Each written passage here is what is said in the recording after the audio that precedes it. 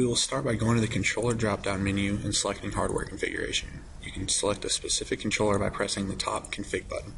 First, select the family type. In this case, we'll use the XL series. Then the device type. We'll be using the XL6e CsCan device.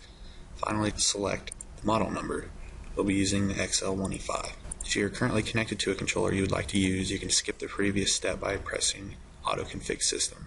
This will automatically select the controller. Next, we will configure the controller's I/O. Select the config button just right of the orange connector.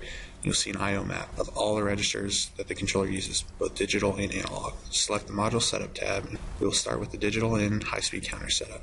This controller has 4 inputs that can be configured for high-speed counting. Either frequency, totalized, pulse, or inputs 1 and 3 can be configured for quadrature.